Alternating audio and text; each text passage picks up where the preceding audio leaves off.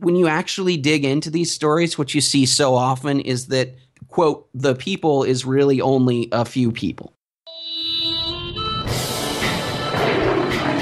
Welcome to the Lions of Liberty podcast. Here is your host, your guide, your shining beacon of liberty, Marc Clair. The rumors are true. We are indeed back here at the Lions of Liberty podcast, where I strive to advance the ideas of liberty, well, at least twice a week or so. Today's episode is number 145. You can find the show notes for today's show at lionsofliberty.com/145. Today's show is sponsored by our friends at Health Excellence Select, an amazing, affordable alternative to Obamacare insurance. To learn more, head over to lionsofliberty.com/health. We are also sponsored by our good friend Dan McCall over at Liberty Maniacs, who has filled my drawer with awesome Liberty and satirical shirts. If you want a 10% discount on your entire order, you can use the discount code Lions of Liberty at checkout. That's libertymaniacs.com. My guest today is the creative media producer at the Charles Koch Institute, as well as the founder of his own production company, Citizen A Media. He recently completed production on a documentary entitled Farming in Fear, which recently won the Excellence in Filmmaking and Audience Choice Awards at the Anthem Film Festival, a part of Freedom Fest in Las Vegas this past July. Sean Malone, welcome to the Lions of Liberty podcast. Hey man, it's great to be here. Thanks for having me. Well, Sean, I'm excited to talk to you about Farming in Fear. I've seen the trailer, I've read a lot of Martha's story, and I greatly look forward to seeing the full film. We'll talk about that more in a minute, but first I want to get to know you a little bit better. So why don't you start off just telling us kind of how you got here? How did you first become interested in the ideas of liberty, and how did you find yourself doing this for a living, making videos concerning liberty issues? The origin started actually, really as far back as I can remember thinking politically about anything or thinking philosophically about anything. I was probably 13, 14 years old. I started asking some questions of myself about what I believed. And the thing that really set me off, and I don't want to get too much into the weeds here, was just the simple question of who owns me, right? Who is it that has or should have control over my life? And more importantly, of any human, right? So should anybody have somebody else who actually owns them? My answer to that question, which is that, I own me, and every individual is a self-owner in that sense that they control what they think, what they do. They're the ones who are the moral agents independently, The answer to that question led me a lot of places, but in general, it led me right towards what I didn't know was called libertarianism at the time. And that, over time, I kind of realized that that's the category I sort of find myself in. That's a common thread. It seems like a lot of people sort of come to these ideas in one way or another, whether it's just through thinking things through or getting some question asked. I'm curious actually how that question came up, because it seems so obvious on its face. Yes, it's my body, I own it. And yet clearly that isn't being applied, very accurately in today's society. So how did you even get that question kind of turning in your mind in the first place? I honestly can't really remember at this point. I think like a lot of libertarians, I have a little bit of an iconoclastic streak. Oh, no, come on. Right? Shocking. But, I think that when I was a kid, when you're 14, 15 years old, I think most people are starting to ask questions about who they are and what they think about things and what their lives mean, And for me, that was just something that was a question that was highly on my mind. Like, who are the people who should dictate to others how they act, what they believe, what they do? And I had a lot of religious friends at the time who believed that God, for example, had a plan or had, other authority figures were the controlling factor in what people did. And that never really made a lot of sense to me. So I don't know. I think it was just something that was always on my mind. And then eventually I started to formalize that. And then that one question really, like I said, it really led to a lot of other places, which is pretty cool. Starting with a fairly simple question and working through conclusions from that premise led me where I am today. And how are you able to merge that interest and this newfound discovery of libertarianism once you finally found that there's actually a name for the system of beliefs that you have? How are you able to translate that into this really cool career that you have, really combining that with your passion for video production and, to this point where you're actually doing this full time and making videos about extremely important topics like the one we'll talk about in a minute? somewhat of I don't want to call it a fluke because it was definitely a goal that I set out for myself. But I did not originally, when I was younger, I had no intention of being a libertarian professionally in any kind of a way. It never really occurred to me. It was just what I was interested in was actually music. Originally went to school for music performance as a percussionist. I was a jazz drummer and a jazz vibraphonist. I had written a little bit, but a couple years in, I switched to a composition degree. And then I continued on that path, got really interested in filmmaking and in video production. So I did that a little bit as a job when I was in college. And then I went to graduate school basically for composition for film and multimedia, so film scoring at New York University. So after I got my master's degree, I went to Los Angeles and I worked as a music manager and a music editor, and spent, the next, 3-4 years just doing entertainment industry work, not politically focused at all. What happened for me, though, was that 2008, 2009, really coming off of the financial crisis or right in the middle of the financial crisis, and I was looking at what media was available from the libertarian organizations that I read on a daily basis. At the time it was Cato and Mises, Reason, nobody apart from somewhat Reason. Keep in mind, this is 2007, 8, 9, that territory. Before it was cool to be libertarian, I guess. Well, before it was cool, but before anybody had any kind of multimedia production. Right. So Reason was the only one who was sort of doing Reason TV. But that was in its pretty early stages at that time. I mean, I think they only had 3 or 4 producers working then, So I was looking at the state of what we had to offer in terms of communicating with people in a way that people actually want to be communicated with. And it just wasn't there at all. So I had a roommate in Los Angeles who worked as an editor for a small video production house that small, but kind of, they worked on fairly significant projects, mostly trailers and things like that. But they did a job for the State Department and for Hillary Clinton. Their CEO was a friend of Hillary's. They got this gig. I think it was a piece about water rights. Like, what it was about didn't really matter to me that much. Essentially, it was, hundreds of thousands of dollars being spent by the State Department to advertise something the State Department wanted to do. It was narrated by Matt Damon. It had gorgeous, gorgeous imagery, gorgeous music. Everything about it was so professional and so well done. It was only about 4 minutes long. And it was basically give the government more money, And I thought about that.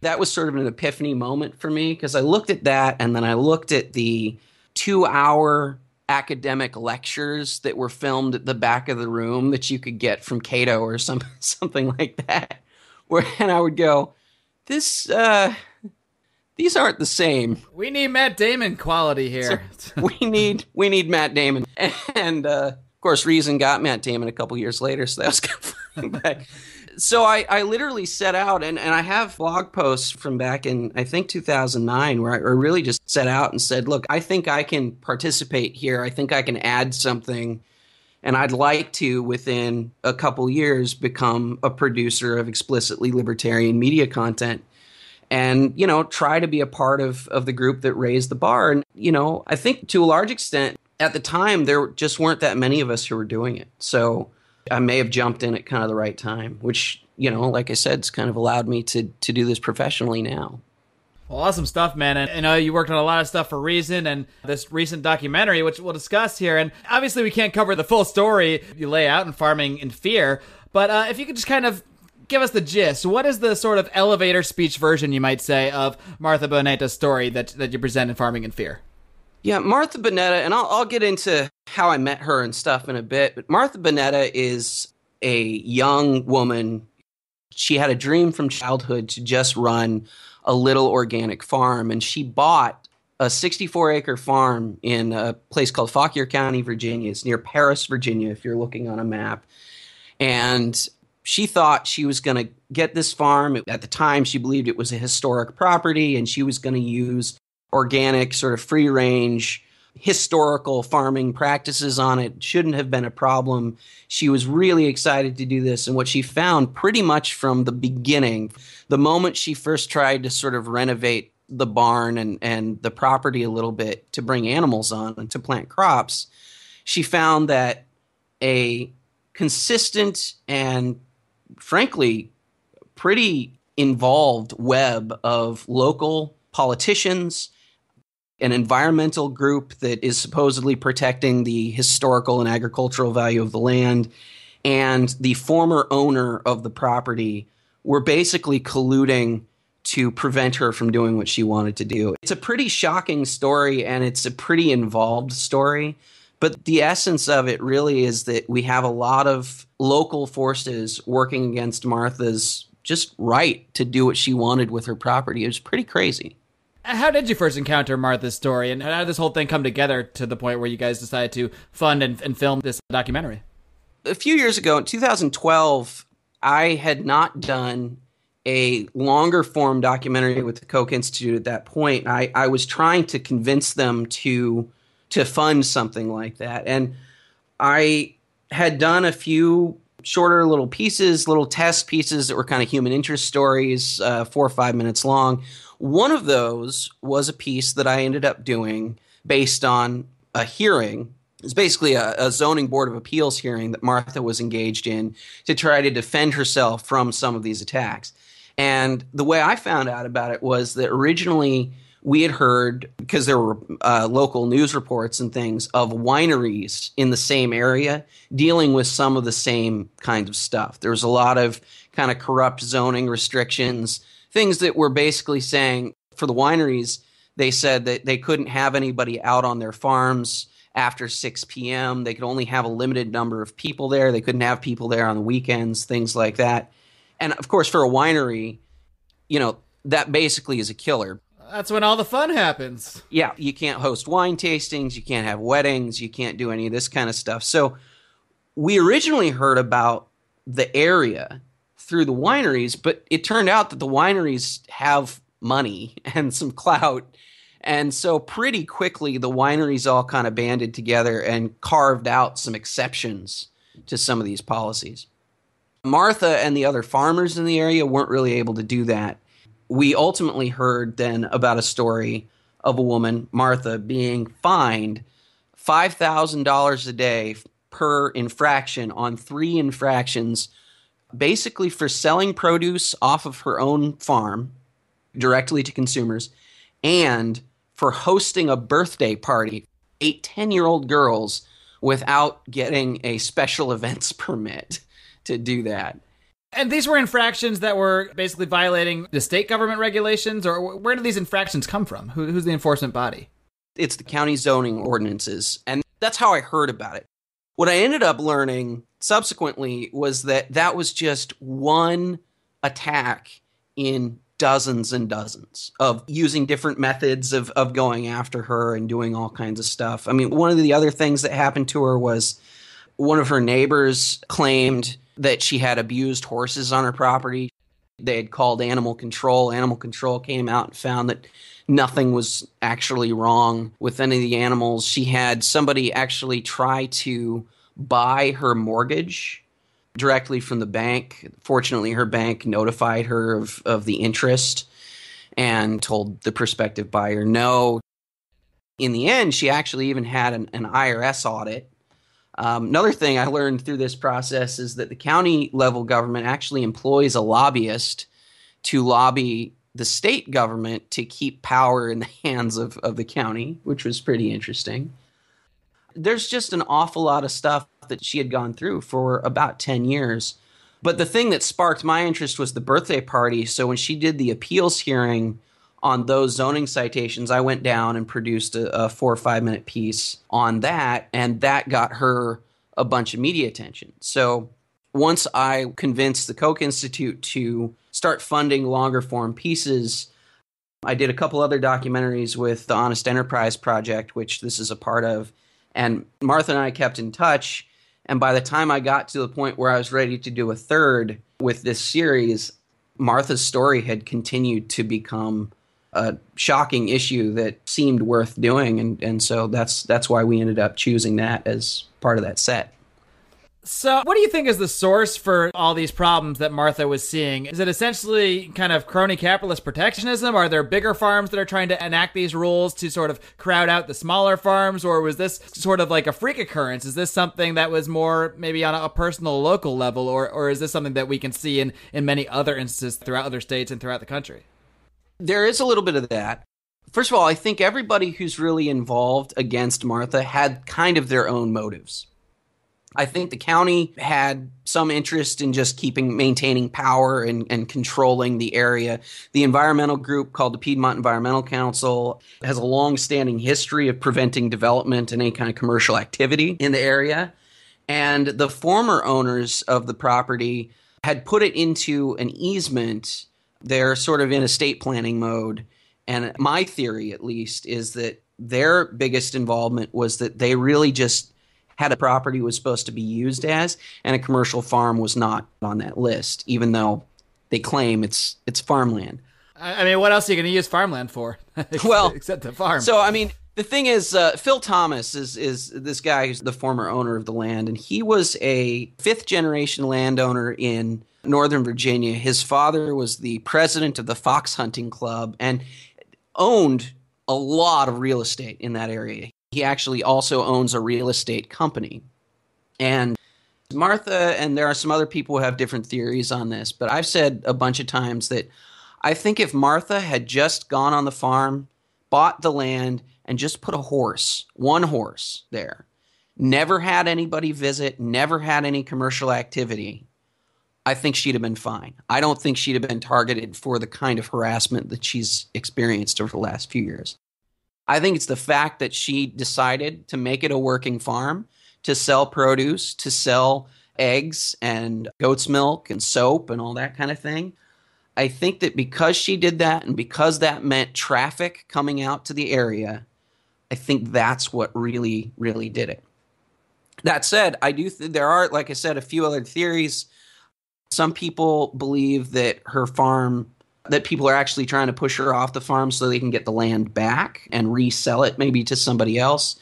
She has done a lot of renovation work. It's worth a lot more today than it was when they originally bought it. And if they can sort of kick her off from a legal standpoint, there is a theory that goes that people could get it cheaply and then resell it. There's also a theory that her land, which sort of sits in a basin, has a lot of water that people might want. I'm not sure. I haven't seen a lot of incontrovertible evidence for those theories. What I have seen is a lot of evidence for anti-growth, anti-commercial NIMBYism, basically. Not in my backyard. Just people who do not want commercial activity happening in that area. And sadly, in today's society, the way people view government and politics, if people don't want something, they immediately turn to government and say, I don't want that. Stop it. I don't want that. Use the force of government to put a stop to it. And unfortunately, that's what's kind of unfolding with Martha. And I'm sure there are similar examples that are unfolding all over the country. It's just great that you're able to sort of focus on this one instance of injustice and really dig deep into it and analyze it. Sean, I'm curious, obviously you probably learned a lot about not just this situation, but about how government at every level can regulate farming and regulate a lot of farmers out of business. So I'm curious, what is the most shocking thing that you learned while producing this documentary, if you had to nail it down? I think, that's kind of a tough question. I'm seriously, so many things in this. One of the things that was the hardest as an editor to deal with was the fact that this story has so many layers and so many facets. Honing it down into hopefully a fairly clear story was really actually very hard in this case. I think probably the most shocking thing to me, because I mean, I've been around this stuff for a while, so a lot of it didn't surprise me per se. There's a lot of things that I've seen in other cases. I think the thing that would shock probably most people is the really uncivil, I guess, arguments and really mean-spiritedness that comes through some of the attacks that she's dealt with. At one of the public hearings, the argument if Martha was allowed to have commercial development on her farm, not development in the sense of commercial activity, I guess I mean. She wasn't planning on building anything new on it. But if Martha was allowed to run a commercial farm, there were claims that she was going to build a strip club. There were claims that she was going to – there was some claim that she was going to have a prison on her property that then released inmates or something onto the – there were some crazy, crazy accusations of what she was planning on doing with the land. And I think that might be one of the more shocking things. People will stoop to a lot of lengths to defame people's character when they're trying to prevent them from doing something via legislation. I think the other thing that would shock a lot of people is how well connected all of the antagonists really are here. I mean, there are people who are on the Piedmont Environmental Council who are also in the County Board of Supervisors office or in the County Zoning Board. Phil Thomas is, like really closely connected to both the political side and the easement management side. There's a network here that are all talking to each other, emailing each other. They're all participating in this process. And I think a lot of people who don't see a lot of this stuff, don't go to their city council meetings, don't involve themselves in this world, I think tend to assume that government works for, quote unquote, the people. But when you actually dig into these stories, what you see so often is that, quote, the people is really only a few people. Right. The people that are being represented in the certain cases. That term, the people, is so broadly used so often, but it's really certain people that we need to be looking at in these cases. Yeah.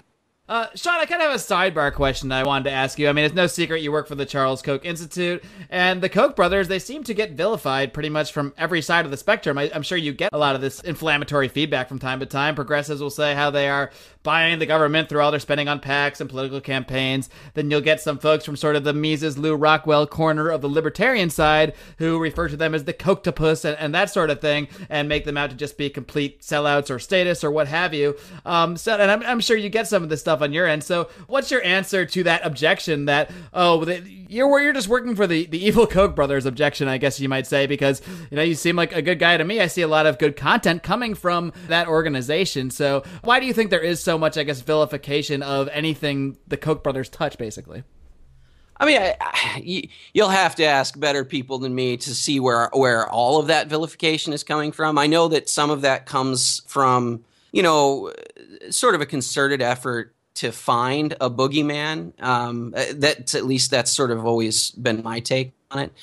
My response, honestly, is mostly to actually look at the stuff that we're doing. I think that one of the things that I've been really proud to participate in under the Koch Institute banner is, pretty much every single thing that we've done in the last 4 years that I've been there, I've been extremely proud to be a part of. We started, when I first started there, we were running a campaign to support economic freedom around the country and around the world. We've sort of gravitated more towards a broader set of issues where I'm sure you've heard about this in the news. We've been doing an awful lot on criminal justice reform in America, prison reform. A couple pieces I'm working on right now are about a prison entrepreneurship program, literally called the Prison Entrepreneurship Program in Texas, which teaches inmates in a couple Texas prisons how to be entrepreneurs. They teach them character building skills. And then they do basically a Shark Tank style business plan competition inside prison. And then they have transition homes and support for these guys when they get out, such that they have a 7% recidivism rate and I think close to a 97, 98% employment rate for their guys after a year. I mean, I am right now getting to do things that I think a lot of people don't really know, that at least Charles, certainly, because I work for Charles specifically, but the Koch brothers in general are actually really engaged. I think criminal justice reform, economic freedom issues, free speech issues, a more restrained foreign policy, all of these things are genuine concerns certainly for our donor and for for the organization. And I would really just challenge people to look at what we're actually doing for the most part. Because I find that most of the criticism I get tends to come from people who aren't that familiar with our actual work. And that's the most important thing when analyzing any organization is their actual actions, whether it's the actions of government at some level or whether it's the actions of a private institution like the Koch Institute. And as far as I can see, I mean, I'm not sitting here, analyzing their books and looking at every penny that they're spending, but I do see a lot of good coming out of that organization, including the work you've been doing and including the work you've been doing here on Farming in Fear. So I certainly do encourage you. I know you don't need the encouragement because you're going to be doing it anyway, but to keep up the great work and keep doing what you're doing. And why don't you just tell everybody before we sign off how they can view this film, how they can help get involved with promoting it, with getting it out there, and when and where they'll actually be able to see the final film when it's completed. Well, this I'm actually super excited about. We're actually launching the full-on public release, so you can see it online on the 30th, on September 30th. It'll be available at www.honestenterprise.tv. It should be linked pretty conspicuously at charleskochinstitute.org. And then you'll be able to see it on the Honest Enterprise YouTube, which you can just search for at Honest Enterprise, or it's just youtube.com/Honest Enterprise TV. We haven't done a whole lot of screenings yet. So one of the things that we're going to do is expand the number of screenings that we have. We've done a few. We've shown it to a few student groups. We've obviously done Freedom Fest, and we've done a Food Freedom Festival screening, which took place out where Joel Salatin, basically where Joel Salatin's farm is in Virginia. Joel, by the way, I was going to say this too. Joel's in the film. He made a point that you made, which is we've kind of lost an ethic of property rights in America, and people are very quick anymore to jump to using the government to stop something they just don't happen to like. And so Joel's in the film, and a few other people. Balin Linnekin's a friend of mine who runs Keep Food Legal, and he talks about some of the national issues that happen, in terms of food regulation and food freedom issues. So I tried to broaden it out a little bit, but we hope to have some more screenings, and we definitely hope to have everybody who sees it be moved enough to share. At least that's always my goal. So on September 30th, be on the lookout for it online, and we'll definitely be promoting it as much as we can. Perfect. Well, I certainly look forward to seeing the film, and I really hope it does well. And I wish you the best of luck with it. Sean Malone, thank you for joining me today on the Lions of Liberty podcast. Thank you, sir. Take care, man. All right, guys, I hope you enjoyed my conversation there with Mr. Sean Malone. I've got some thoughts of my own and the last roar in just a minute, as I always do. But speaking of government overreach, like the government overreach that's been encroaching on the rights of Martha Boneta, the government is overreach in some other ways, and that includes with our healthcare and our health insurance, sticking their nose in, creating all these massive regulations, dictating what type of health insurance we have to buy, dictating that we all must buy it or face fines. But guys, there's an amazing alternative to this, and it's perfectly legal and perfectly qualifies for the Obamacare mandate, so you won't get fined if you participate in this, and it is called health sharing, where people voluntarily contribute funds to cover each other's health care. Our friends at Health Excellence Select have set up an amazing health sharing program for you. And they cover everything. They have personal assistants who will help you book appointments, help you find the right doctors that you need. They give you 24/7 Skype access to doctors, so you don't even need to go to a doctor's office or make an appointment if it's not something serious. On top of that, you can get all sorts of discounts on medical and dental benefits. There are just so many great reasons to learn more about health sharing and about Health Excellence Select. To learn more, you can head over to lionsofliberty.com/health. You can also support our site by shopping over at libertymaniacs.com, your home for political and satirical liberty-related gear, including t-shirts, mugs, hats, bumper stickers, pot holders? I don't know if he's got pot holders or not, guys, but he's got tons of cool stuff, and my drawers are rapidly filling up with t-shirts from Dan McCall over at Liberty Maniacs, because you can get 10% off your entire order. You can do that by heading over to libertymaniacs.com/pages/lions, or by simply using the discount code Lions of Liberty. That's all one word at checkout. So please do head on over to libertymaniacs.com and get some killer Liberty gear. All right, guys, and it is now time for the last roar. Is my branding working yet? I don't know. But I enjoy it. And because I like to roar. I don't like just to talk. When I'm passionate about something, I like to roar about it. And I'm passionate about a lot of things. I'm passionate about the ideas of liberty. And I'm very passionate specifically about the issue of property rights. Because if we look at just about any issue today and we break it down, every injustice we see perpetrated through government pretty much comes down to a poor misconception of property rights. Now, at the top of the show, Sean talked about how he first started thinking about the ideas of liberty, how he first started thinking about this stuff, and he did so by basically asking himself the question, who owns me? Who owns my body? And the answer, the obvious answer to me and a lot of other liberty-minded people is, you do. He does. We own our own bodies. And by extension, we have to own any property that we legitimately acquire. Now, if I go down to my neighbor's house and steal his TV, well, I'm actually violating his property rights. And it's not my legitimate property at this point. And that's why it can be very difficult to talk about property rights in our modern society, because a lot of property that we have in society wasn't necessarily acquired legitimately. We have state governments who, at some point in the past, somebody sort of dictated a line around them and said, this is the area that this government has sort of jurisdiction over. And at another level, the federal government did the same thing. They said, we have jurisdiction over all these borders, and we can dictate what goes on inside the states. But none of this is necessarily based on property rights, so it shouldn't be a surprise when we see people get angry about something. Maybe it's just the commercial farm down the street, and they don't like it for whatever reason. Well, the first thing they do is go back to that government and say, hey, stop that. I don't like it. But property rights and government should not be about what we don't like.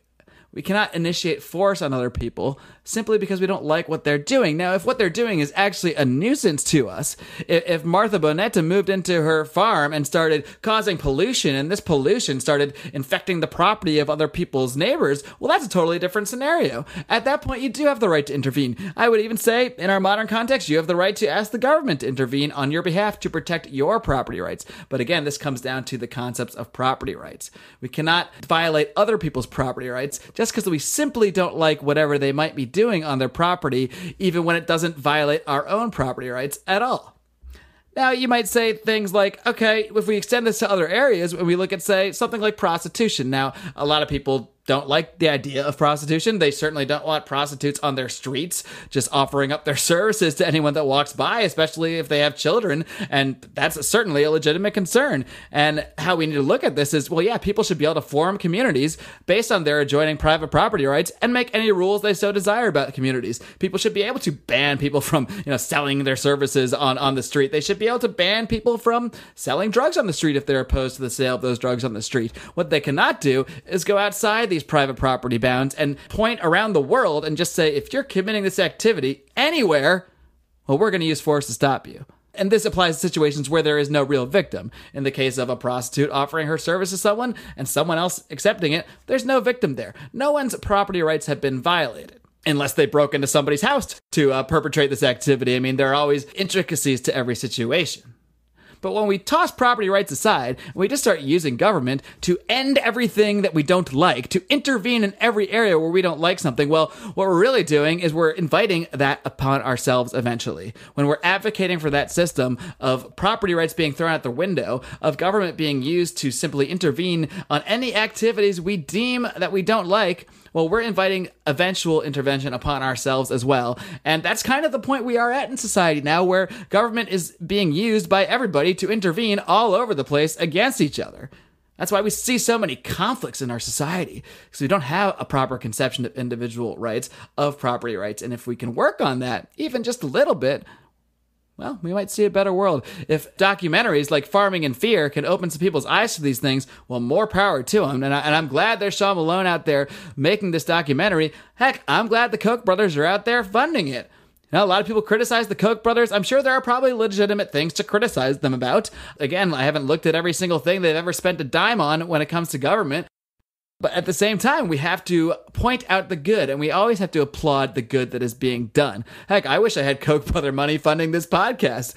Not if it had strings attached, but there's a lot of good things that good people can do when they're funded by somebody. So, at least in the case of Sean Malone and his projects here, there's certainly good being done. So, it's fine to criticize the Koch brothers. It's fine to criticize any government institution. It's fine to criticize all these people. But when we do so, we need to do so in a targeted way. We need to point at specific activities activities and say, this is wrong, this is a bad thing you're doing. If it's government violating property rights, we need to point at that and say, this is a bad thing you're doing. But if government protects property rights, we need to applaud that in those circumstances. When government does something good, like a puppy, we need to sort of applaud it and praise it when it does well. That's how we encourage a better society. Even if we don't agree with the structure of our current government and that sort of thing, as I said earlier, it's not based on property rights, so there is a flaw from the beginning there. But we need to encourage all our institutions to do the right thing and discourage them from doing the wrong things. It's called consistency, people. That's what we strive for. That's what I strive for here at the Lions of Liberty podcast.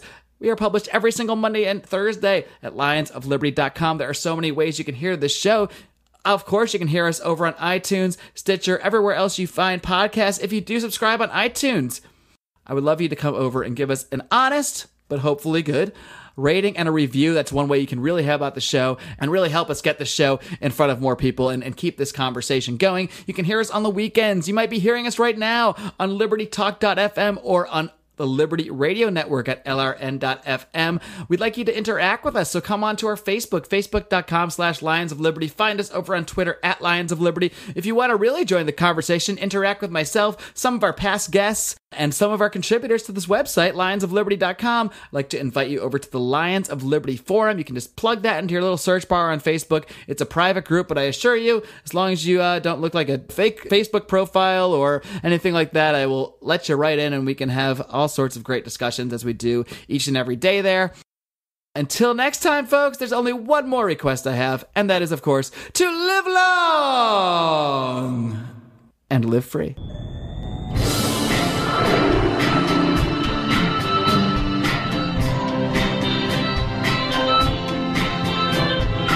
Head of editing and mastering is John Dahmer.